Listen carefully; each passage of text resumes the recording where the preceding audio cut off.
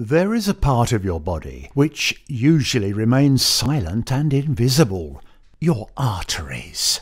Just like rivers are a vital source of health and nutrition for our world's ecosystem, your arteries function as your body's own river network. They allow your cells and vital organs to receive oxygen and important nutrients. If you smoke, are overweight or too stressed, have an unhealthy diet, high blood pressure, diabetes or high cholesterol, it's likely your arteries will age faster than you. This process is called vascular aging, meaning your arteries are not necessarily the same age as you are. They may be older. And this premature vascular aging process starts in early life. As you age, the arteries lose their elasticity and become stiffer. The arterial walls become inflamed and accumulate fat and calcium. It is a silent process, but when it reaches a critical level, it's already too late.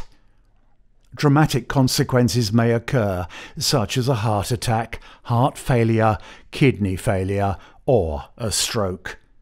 Currently, research about vascular aging is very fragmented, and many technologies to measure vascular aging exist, but their use is not widespread. VascAgeNet, a network of scientists, clinicians, engineers and companies, want to change this.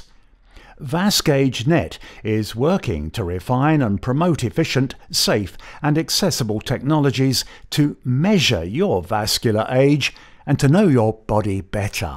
The good news is you can delay vascular aging.